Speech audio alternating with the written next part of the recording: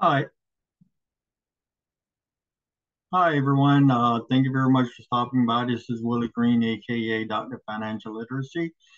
This is the last day of the month for our Velocity Banking experiment, and I just wanted to thank you very much for stopping by. And let's see some of the results. Although it ends tonight at midnight, I can fundamentally say I'm not making any more charges, so this is pretty much it. Let's see how things are panning out. All right. Hope you're doing well today.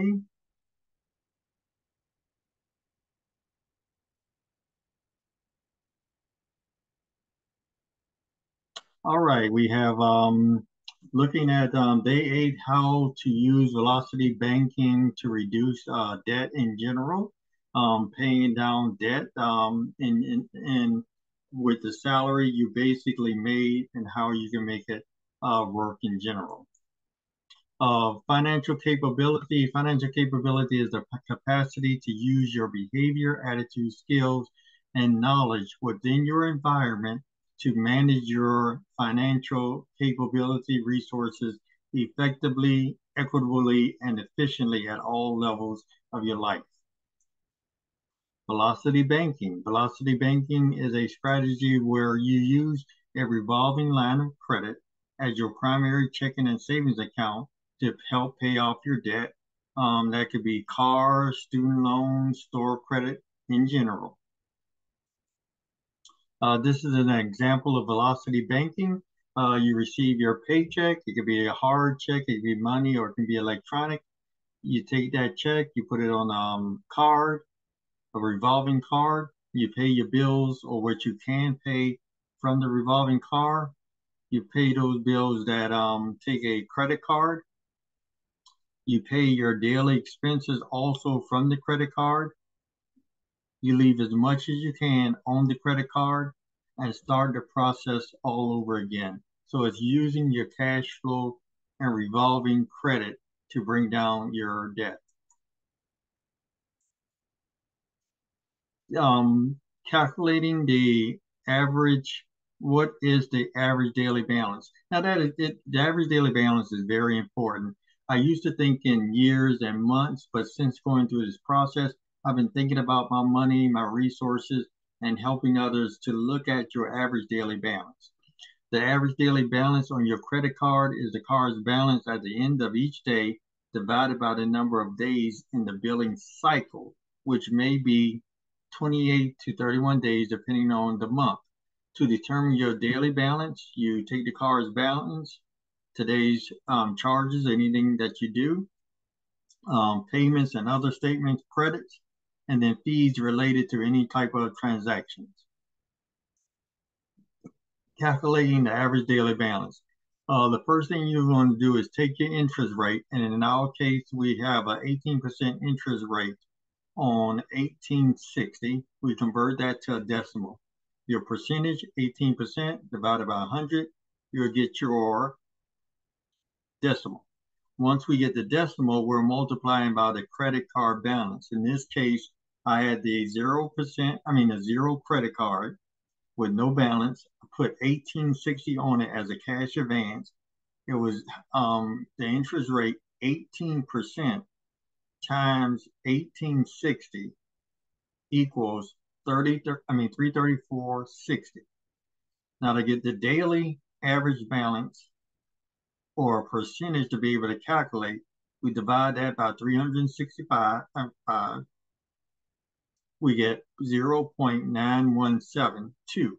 So in general, the credit card that I'm using with Navy Federal, it has 18% interest.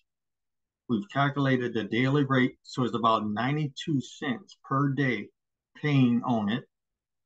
Round that to the nearest decimal, that gave me 92 cents. And I'm going to use that 1860 continuous to pay down other debt, then place my checks into the credit card and try to pay as many bills as I can from it. This hopefully includes my utilities, trying to figure out a way around housing in general. So earlier, looking at the experiment was coming up on a negative when we looked at the previous budget. So I had to find some way of saying, okay, where else do I have money or resources that I can help out?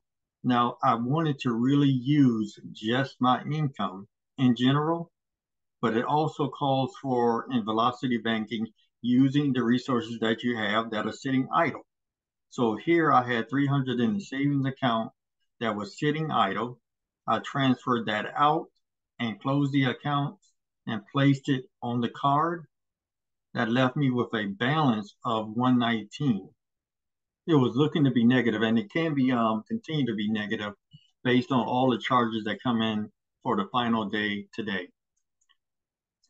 This is where I closed the account.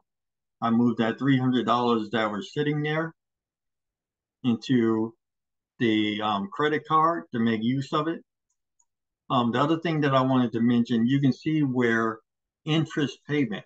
So having 300 in the banking account, I was giving 1, 2, 3, 4,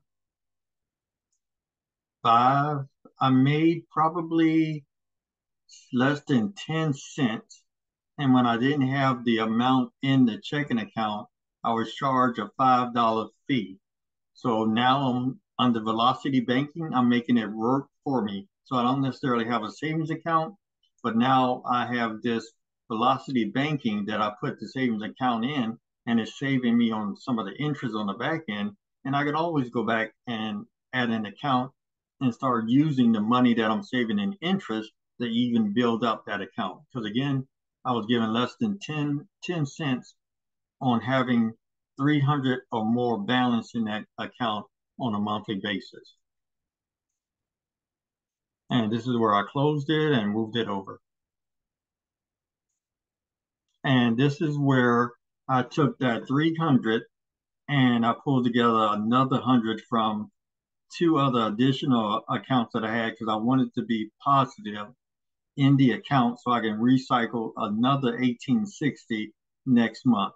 But if I would have let it played out in general, yes, it would have been a negative. But I really wanted to go ahead and get to using this again. Although it would be a negative in the sense that all of my paycheck has been gone, and I was using money. I was using a credit card to make up the difference. So living paycheck to paycheck, but using the credit card. But I see the potential in it, the positive in it. So yeah, I was willing to, okay, let's go ahead and get this started so we can move on to the next one for next month. Let's see. All right. This what it was looking like. So for this month of January, if I just would have ran possibly the numbers are just off of my check, I probably was looking at a deficit of 768. So moving to be on the credit card, trying to move away from living check to check and move forward. This is awesome. So hopefully in February that negative 768, hopefully we can turn the tide on it, and I think it can be done. Okay, next ups. Hey, if you want to continue to learn from me and see how I can help, also reduce your debt, please feel free to call me. I'm also offering microloans and also see how you can become an authorized user to improve your credit. One of my clients improved their credit nearly 100 points in a month's time. So if I can help you and be of any service, please definitely give me a call or email. Shoot me a text or email. Thank you very much.